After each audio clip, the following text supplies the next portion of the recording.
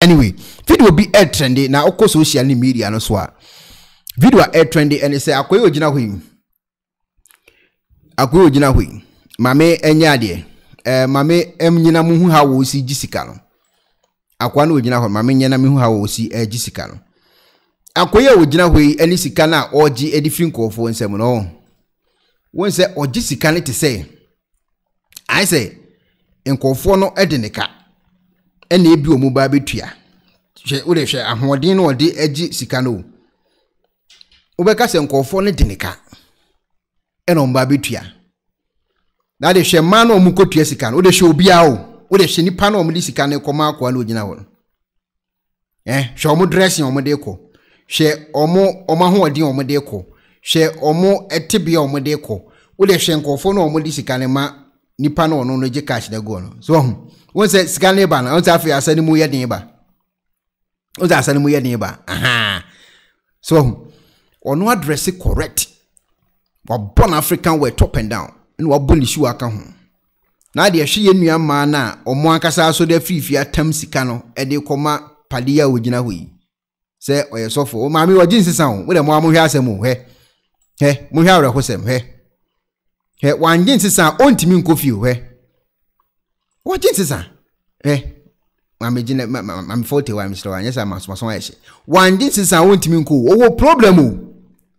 but obi akoto wankoto bia na ni bewu anase ombeka sa ade no wanko enti automatically wo so okolokoto bi enti wo koli nyina no sike ekura no kura no o pensisa wa heda akọ ma waka guna so me pacho mame 40 mame 40 dis me no yes am nya bi mfa kan kofi onimpa so obenya problem unimpa so obenya problem etu nua so gina ho no so wo kire o mo se ono na nyankopon asem anase nyankopon enwosra abewura no ye nyina ne ye ko heaven muntim analysis ye nyina ne ye ko heaven ba ko se ono de ne spirit no ene nyankopon ye direct otimi ne nyankopon di nkomo direct nyankopon kasa fa ni mu enti ono de ono no ye man of God enti ye nyina ye ko heaven ya ko twa ahia wodan ba kuma esi ba bia banu ba san be hia o hye ho no ye pon asore na e wo se ba ko timi nya sika to no butum na mo amaka na mo de kom kofi asemwi asemwi se nye Christianity nkofo bi ehuni se eye adwuma a omo ye agi nkofo sika adi ena omo yusu di abu nkofo a asemwe pa nyansa semewum ne de se nyina ye twa ahia ye ko heaven na ba ko se ne spirit aba eti obi amfa sika mo no na ono momu nhira wo ye nyina ne ye ko heaven no so ono obekọ bi so onko ono kura wonim o so obekọ heaven so onko bi ono a wogina ho no wonim ono ankasa na wogina ho no onim so obekọ heaven so onko ono onim wa odi sika ne ko so obekọ bi so onko bi won so onim ye nyina so ne ye ko na ba ko so ono no spirit aba enti ye wo so ono momu di sika hye ono ne se no ono momu hyira wo asemwe medwunu ho amitimi nti sansemu yase o medwunu ho amitimi nti sansemu yase adenti na wo se basa se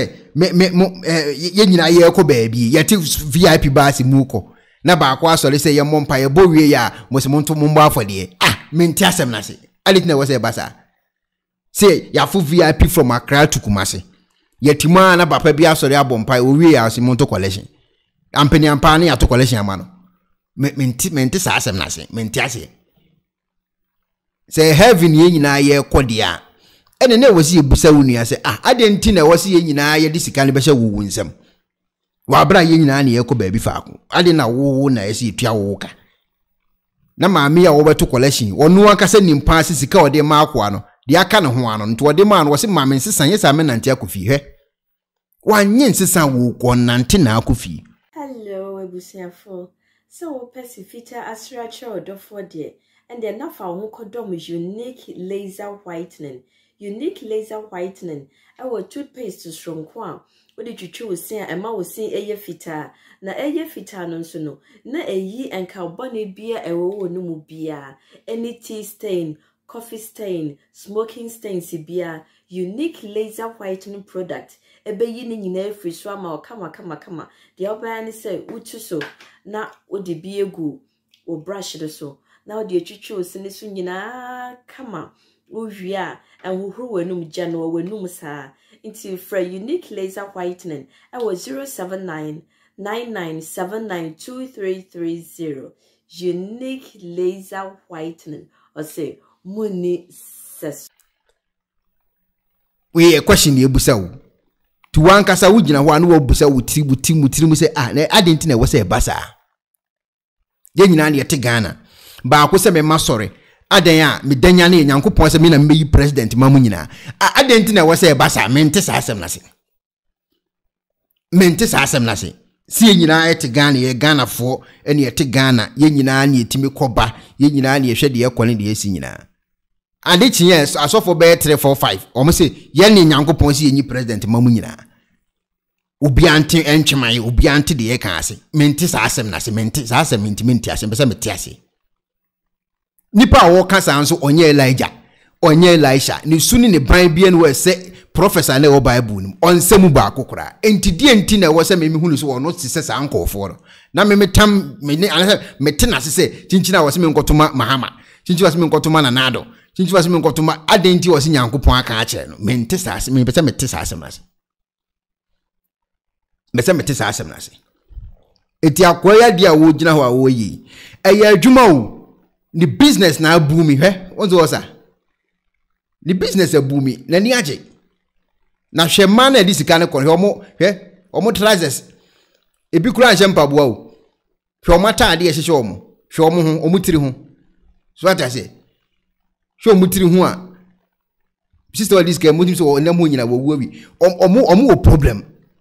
na wonim se oba ho na no benya ayare se so benya se problem no be solve se din I don't know etini cash na amomo se ebi ni Ghana ho a ene sika ni Ghana no kwa bana ne atimagina fa akon agi we aguni na ase ene gu ho no physical we nya spiritual physical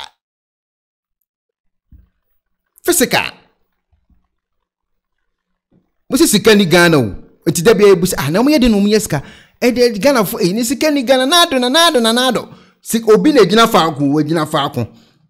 obgina faako en wadi waji obi asika agu no na ase en wodi asa etimu ka sika ni Ghana me ka se mo bo asika wo Ghana em se munim ba bi akodi ba bi na munim ba bi asika na wo because jomfo ma kwa adwuma from Monday to ebia Saturday and I say Monday to be a Friday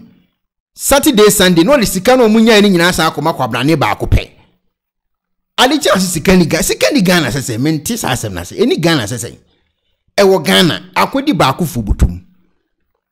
eno na nkofo mbe so meti de me pese me kire ase sanso na akwa akosi sa na akwa akosi sika wo Ghana ade bechi eye Saturday Sunday a mo be kwa asoli obi okwa adwuma from Monday to Friday a oye dwumfo maya okwa adwuma tim so wabo aboso wabo aboso utim se awa bana emayi namu utim se mai omunam awom na se oja ne bakra wo ho biwa ne bahye na chi onew ahomache no so bidie no so tomato no so wakoye se adwuma from Monday to Friday acha Sunday road ni nyina akoma kwabna ne ba akopɛ adenti a wo se wono ye spirit abewura ne mu enti wono no de nyina enfa nkoma no Monday no masan so camera se sika ni Ghana menti sa asem na sika wo Ghana sika e wo Ghana akodi ba akofo butum ogina wa wo se brebe no abre wakotu Peter wakotu Paul wakotu Matthew wakotu John en wo preach we no wo gisika no wodi asa ebre bia ni nkofo wi abrabum enti no mote Ghana o mutimi ko spiritual word and pa wi anwumre o mre nanka ye nanka suro nyame asem a wo kan ko ba South Africa na gonya ba bi nda na komodi na ya ase a onkoye hwe wo spiritual word eye na nkoti UK Canada America o ba bi wakɔhye Israel na Jew fo ndi na akɔhye lesson asu na echi no ana na chiri kasa ye ne ya oda otisa jike krawa kwantimi nkwa nkɔ spiritual word nkoye hwe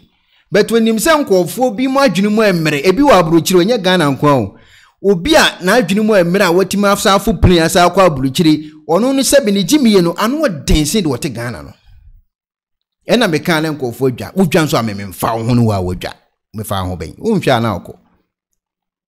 obi ono wote Ghana o a wagimiye a odi sika akɔ ye adwuma from Monday to Friday no de akoma kwa brane ba ko say ono no spirit na aba na spirit wonimu it ono na enyame adwuma na wo de enyame aden ono enyame man of God we man of good it would sika na ko ma no eye Sunday no sai nipa no ono te Ghana no yemfa say wo de weda no nti ehye wo ho ehye wo Ghana yemfa say weda no nti ehye wo Ghana yemfa say kwan ne nye we de weda no nti yemfa say ho problems ne nti e be fa ne sai nipa no ono wote Ghana no we saa no mani ntie be fa na ye be ami ye be ye ne kakra bi di ama no but ono a watima fu plane akotena UK akotena Canada akotena ye fence China akotena Israel what I say akoshe Europe o baby weda no so na opportunity say a chele kakra ewia na bona ye de wo pese obu nso obu chim na de hot wo tori no pa na letters go pona no bills nko na wutua sai ni pa no saa no esa jimi ne ho te said what Ghana na ono ne jimi no ano wa den said what Ghana omo de ne de wo gye ho hwe ntimi mfa omo de wo ye ho hwe mfa because esa weda no kora no etimi ma na relax otimi da no he Netflix or he movies no what did that wonu anya saa nyansa na eno enko biem odi jimi saa be ko wu mente saa asem na se sameti mesem sofo ma betra na makasa saa me kasa wia ene Nyankopon yesi na Moses kan asi na Samson yesi na Samson awajata num Moses de puma bopum ama ese ye kasa Daniel ko rajata bu ma jata na kwa na pie na me kasa wia mo mpaye both my family number 0544 mo number first ka faso na woli sika faso me dwene ho an mo na ye boko pa de eye boko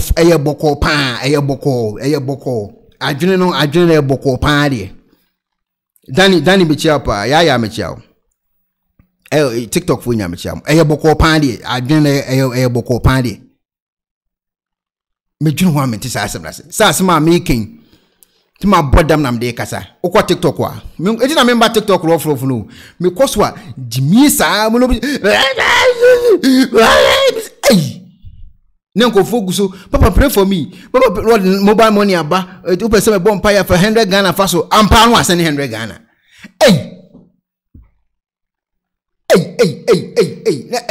me busa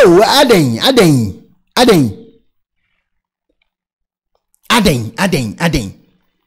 akoye ogina ho se obewu echina ko onim o so obekọ heaven ono akọ ogina ho onim se heaven obekọ bi kura onim Samonoko taba obekọ heaven kura wonim oma taba omo ho saa wudwene ho awonte ase taba asem saa ti broni kuro so wahu de broni ahye ni kuro na ye no ehunu se baase ko ka ko broni aye kuro na nyina o me de mum de Nyankopon de me bompa se wa ware saa mani bi o mase da jimiye ti aburuchire no Nyankopon me bompa ya mo apa obeku o onu ni jimiye no de wi esiti no otefa ko papa dada ela papa jimiye saa 24/7 otefa ko o wo ti aburuchire no otabataba no ho saa otabataba no ho saa oti aburuchire no otabataba no ho saa na kente saa na holiness for de yesi kwa na mamu so o majimi too much mamu so matabataba dodo sa wote aburuchire ekura Canada passport se de sonyame kan ya woni ayi krata ya ne abre ne hu na obi kura Canada passport obi se madanya ne medanya ne Nyankopon se mo machine nko heaven na mo mfa Ghana ampa na wode ne passport na akoma ayi for se me ko heaven etinam so obi ono wote aburuchi a wagimi no wono ne tabana no odin ese de wote Ghana o de oyeye me kan bibia se omo te Ghana kwa anye saade omo te Ghana di omo timi full plane efira aburuchire ba Ghana so mo be ko heaven no me so obi wote Ghana wataba onye saade wida obedwene ho ade na me se me yesa American passport Canada passport European passport me ko heaven ampa no de amma kroni so ko heaven wa batana Ghana no wa she kambu ni kaba omo ne taba na no odin udwene ho awntimi ntiase omo ne taba no anu odin he mami wataba to the level say once what this kind man no wakai say obeko fie o wakai woni tirim say meko fie so once what the man ono ankasa akai o wakai woni tirim se me kofi mpa cho sesa mam why ana akwa ne sesa ma no wakai se obekofi wanjin sesa obefa fo makofi we nya ni hwan yifa we nya ni hwan yifa eti wo sofo a wo gina ho na wo de hwe ma na wo gi sika fo mu nsem unim se nyankopon kra betua wo ka sakatua bi wo ho pa unim se nyankopon betua ka edi adwuma na wo ye ya enti wo gi sika te se de obi di wo ka no wo de wa aka wa wo tirim adwuma wo de wa sister ya wa gini sika yi wa gini wo de kofo a wo gi omu sika enti wo mo ho nyomobo mu ya wudifo pa o ana mu ya wudifo sa hwe wosan so sa nipa omli sika bre hwe omo ya bi omo de ba a wo gi a wo sa mutire mo adin o wi ase be kura de nipa ba be firi mu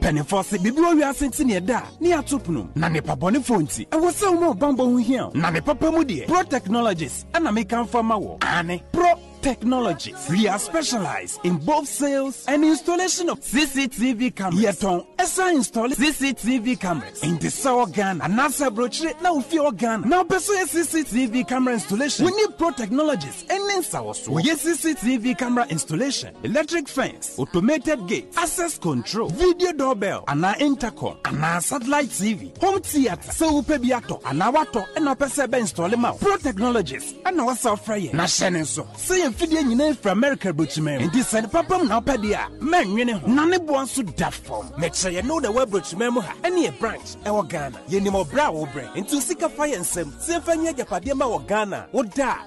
na ne tenese ye say general construction so web brochire na peso si fi o Ghana e dan plan bi o peso si se wa sha se dada ana afi na peso si plan bia ye besi ama eno echi so here solar power ana bamba ho nsensem bi ade woni ye ni nsawo so ne esanso ye smart home abefo video bi apese hye e wo fie ana watwuma mo de ma wo woni ye ni nsawo so we are just a call away ne esanso wadan de ma han ana ofre brochire bedu Ghana na wo pe full house room ana apartment ahan for short term ana long term ye be ma obiane border form na bamba ho nsem de menwene ho enna ye interior decoration so wasi fie na wie ana yesu fie na ma no yes sign decoration ye besiesie odie ana office so e dia ma no edi so ton fidie bi na wo hokun fa so install ana ne settings ye beye e dia ma e wo Ghana wo behu yen wo mira ofra denta e di wani a che dodowa wo behu ye e wo ahie ye ne Emalin pharmacy e na wo the same building for information or WhatsApp 401-7570-300 and a +401-6992-254. Pro Technologies. We have the solutions for your security and home entertainment needs at affordable prices.